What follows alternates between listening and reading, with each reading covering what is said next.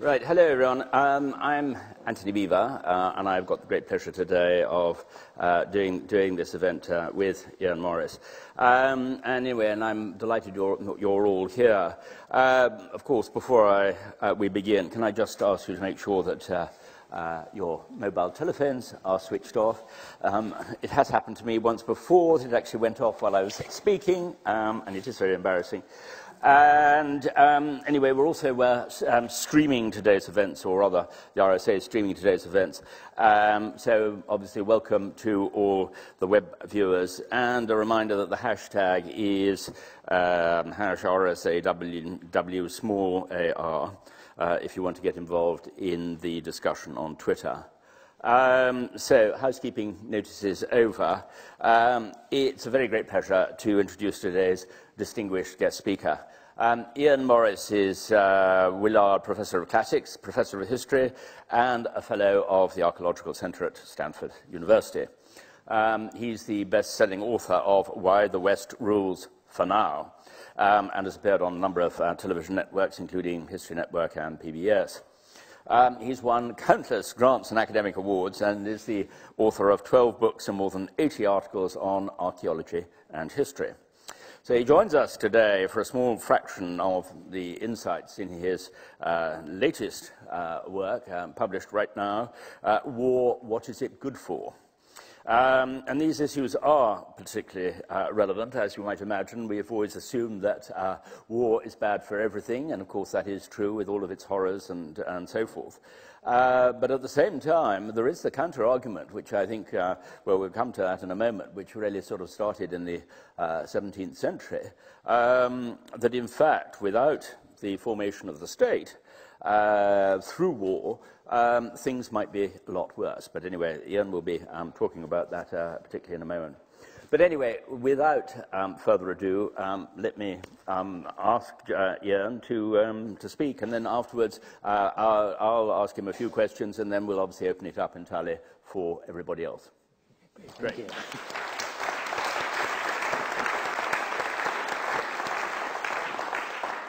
Well, thank you very much. Can everybody hear me okay? Yep. Okay, great. Well, thank you very much. And I'd like to thank the RSA for inviting me to come here today, and all of you for taking your lunch times to come and hear me talking and peppering me with questions and telling me I'm wrong. And I'd like to thank Anthony for introducing me, and it's a great pleasure to meet him. I've been reading his books for many years. And it's a delight to be back here speaking at the RSA again. The last time I was here was 3 years ago, when I was talking about the book that Anthony mentioned, Why the West Rules for Now. And this new book, War, What Is It Good For?, very much grows out of the Why the West Rules book. While I was writing that book, I did what I always do, which I write bits of the book, and then I show them to various people and ask them what they think about them. And my long-suffering wife is one of the people who always reads these things as I'm writing them. And so I showed her this big chapter out of Why the West Rules for Now, and asked her what she thought of it. And so she said, well, I liked it. And I could tell there was something else she wanted to say about this. And she said, I liked it. But then she said, well, but there was a lot of war. And I thought about this for a while, and it had seemed to me as I was writing it that I was actually keeping the war stories pretty much in the background. So this made me a bit nervous. So I was thinking, well, is there too much war in this? Have I somehow misunderstood the story I was trying to tell in that book? Should I get rid of the war stuff? But the more I thought about it, the more it seemed to me that the reason I got a lot of war in that book was that mass violence had been such an important mechanism in history through which really big changes have played out. Many, many, many of the most important things that have happened have been accompanied by massive amounts of violence. So, of course, I then get thinking about why is this, and immediately decide, well, obviously I need to write a book about war. That is a solution to my problem here. So I went off and did this. And, well, this year, 2014, as you all know, will have noticed, the centenary of the outbreak of World War I. And coming over here from the United States, one of the things that's really striking when you come here is just how much World War I stuff is going on in Britain. I gather the BBC has scheduled 4 full years of programming already, so you have all of that to look forward to. And it seems like you've been very much plunged into the minutiae of 1914 and the lead up to World War I in Britain over the last few months. But what I want to do today, what I do in this book, is really go in the opposite direction, toward the very big picture, and try to make sense of the history of warfare across the very, very large scale. And basically, in a nutshell, what I suggest in this book is, contrary to what the song says, the song War, what is it good for? The answer in the song, as I'm sure you all know, is absolutely nothing. Well, contrary to that, the reason that there's been so much war in what historians write about, why war has played such a prominent part in the story, is in fact, it seems to me that when we look on the long-term history, war really has been good for something. Over the long run, I think war has made the world a safer and a richer place. War is hell, but the alternatives would be worse, as Anthony was just suggesting. Now, obviously, this is a paradoxical and very uncomfortable kind of argument to make. I mean, war is mass murder. What sort of a person goes around saying that mass murder can be a good thing? Well, I have the answer for you today. The kind of person who says that is the kind of person who's been very surprised by the results of his own research. This is certainly not what I thought I was going to end up writing a book about. Now, if this argument is true, if when we look on the long term, war really has had major positive side effects for humanity, I think this has major implications for our thinking about war in the contemporary world. I mean, if we're interested in a safer and richer world in the 21st century, then surely understanding the functions of war in earlier human history got to be important for trying to move us in that direction. So what I do in this book is really, I make 4 claims about the history of war, and I'm going to basically talk about these this morning. So, it's not this morning anymore, is it? This afternoon, I talk about these. So the first of these claims is that by fighting wars, people have created bigger and more organized societies that have reduced the risk that their members will die violently. And this, I think, is the big claim. And this is something I think has been gradually becoming clear across the last 30 years or so. One of the things we now know is that if you went back 10,000 years, back into the Stone Age, you would find societies very different from the ones we live in. Everybody in the world was a hunter-gatherer. Everybody in the world lives in tiny little groups, usually a dozen or so people, very unstructured groups, very few constraints on people. Because of this, we've evolved as animals that are capable of using violence. There were relatively few constraints on people if they decided to use violence to settle their arguments. And the way it seems it worked was you get very few big battles in the Stone Age or anything like that, but you get this constant sort of background noise of low-level violence, homicides and raids and feuds. And a lot of anthropologists now think that Stone Age societies, your risk of dying violently if you've been born in the Stone Age was somewhere in the 10 to 20% region, which is a lot of people. It would mean in this room, we probably were talking like 15 to 30 of you would die violently. And that is a lot of people. If you fast forward to the 20th century, and the time of 2 world wars, nuclear weapons get used, genocides are committed, in the 20th century, something between 100 and 200 million people died violently, probably. An astronomical, mind-boggling number. But 10 billion people lived in the world during the 20th century. Your risk of dying violently in the 20th century was 1 to 2%, an order of magnitude lower than it was in the Stone Age. Now obviously, that's a surprising, remarkable kind of statistic. But the explanation for it, I think, is more surprising still. This is really what my book is about, which is that starting about 10,000 years ago, in some parts of the world, a big change began where the winners of wars would often incorporate the losers into a single larger society. They would kind of swallow them up into their own society. Now, this had a series of consequences. As the societies get bigger, the governmental structures have to become more and more complex. The only way you can make these societies work is by doing this. And to stay in power, the guys who are running these societies, they are forced to suppress violence within their society. Now, the reason they're doing this is not because they are angels. I mean, by definition, these are really violent people. These are the people who excel in violence, who rise to the top of prehistoric and ancient societies.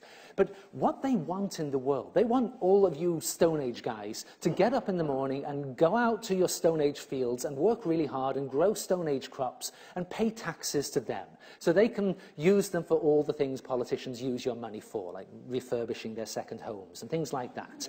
That's what they want. What they don't want is you to go around hitting each other in the head and burning each other's farms down, because that, of course, will reduce their income, it'll weaken their state, they're more likely to be attacked and defeated by their neighbours.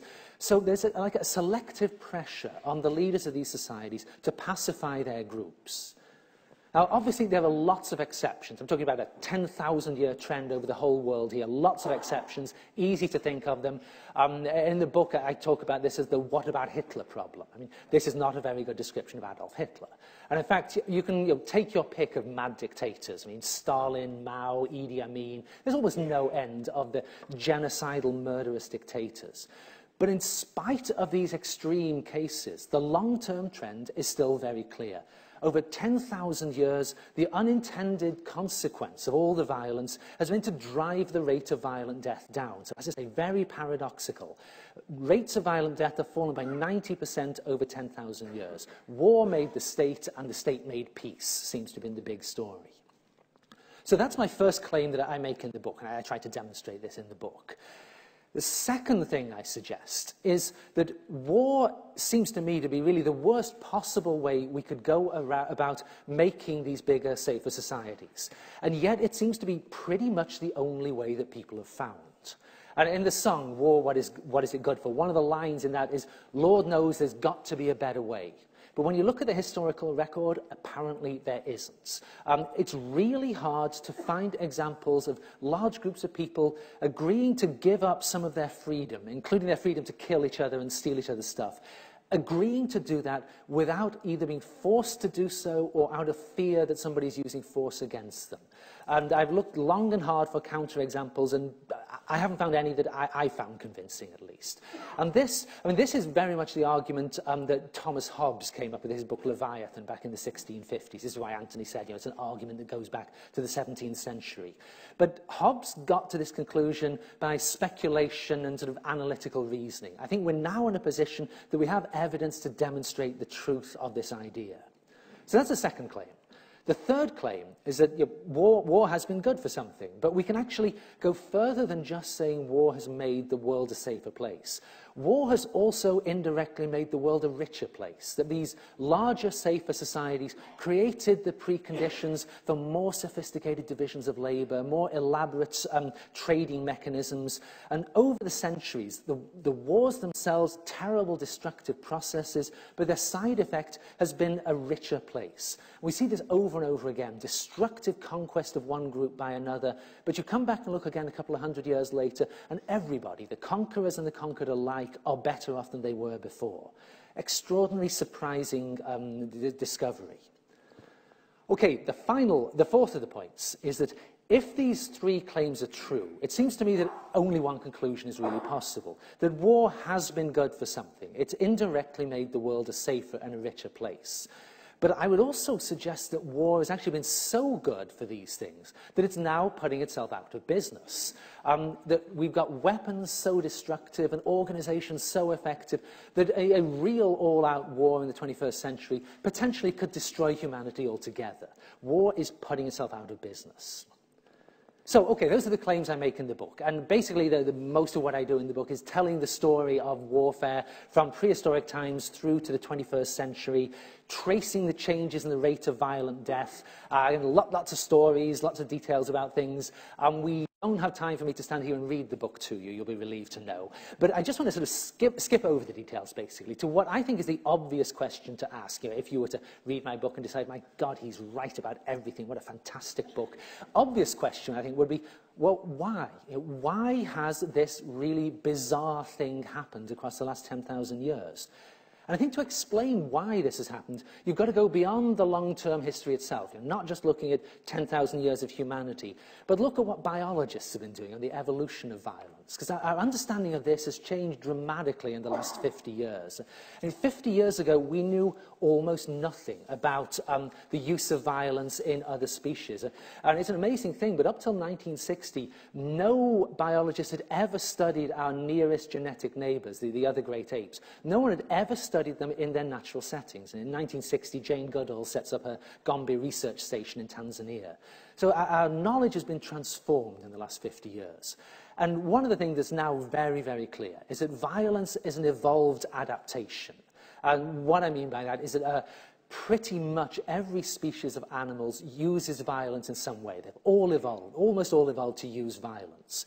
But each species has its own way of using violence, its own amount of violence. Each has evolved a kind of equilibrium point in the use of violence.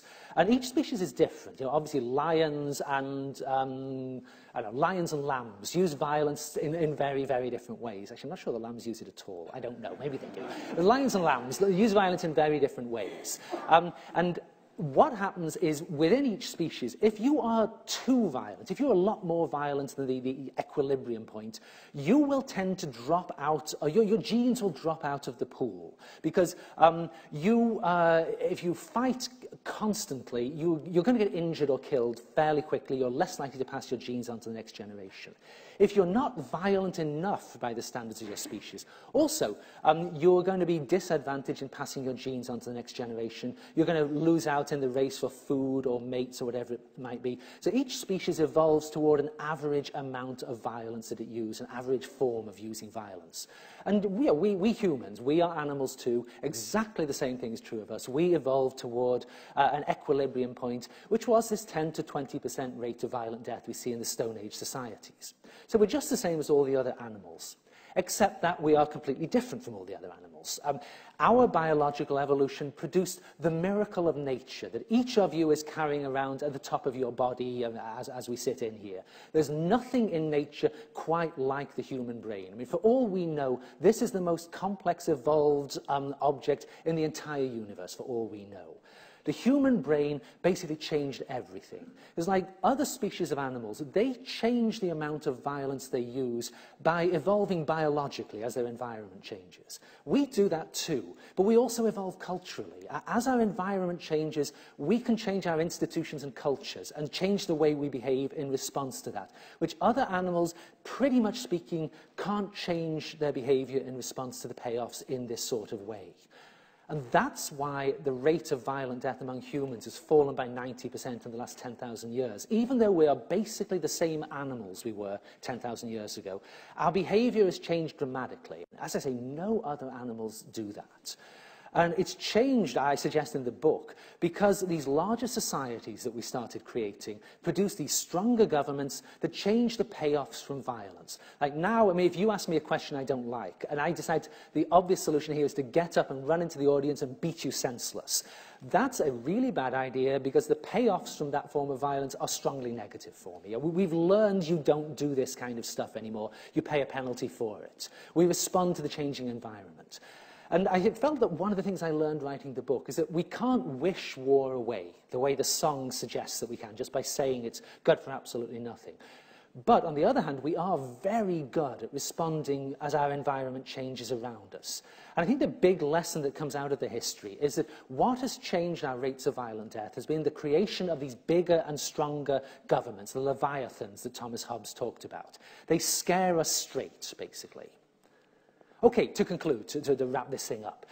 Now, if that's right, I mean, if I'm right in understanding the larger shape of history in that way, can we learn anything from this for how to conduct ourselves in the 21st century to continue making the world a safer and richer place? And I think we can. And I think we can learn particularly by looking back what, on my terms, is a very short period of time. Just looking back to the 19th century, practically yesterday.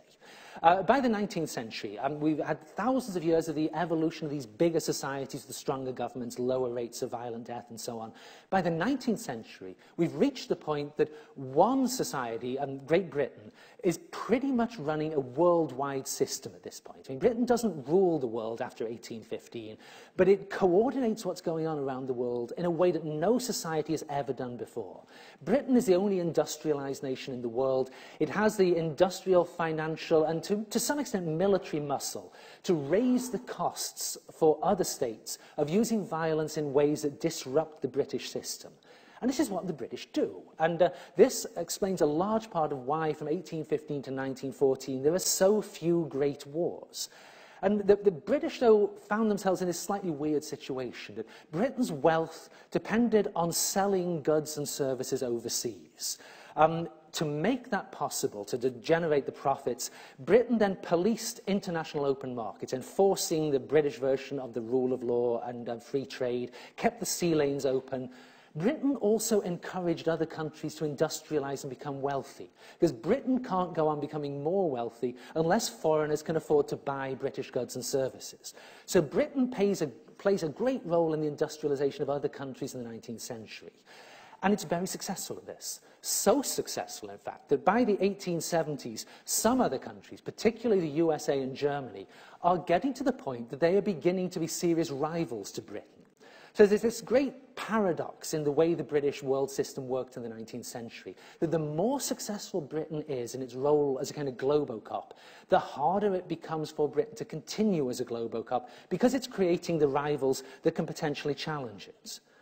Now when this paradox begins to become clear in the 1870s, nobody is going to challenge Britain. It's a sort of, intellectually, people observe this, but nobody worries about it too much. 40 years on, though, in the 1910s, things have got to the point that no one is entirely sure anymore that Britain is capable of raising the costs of using violence so high that it's always a bad idea. And some countries, particularly Germany, start to feel that their strategic problems are so bad and the situation is so unclear now that maybe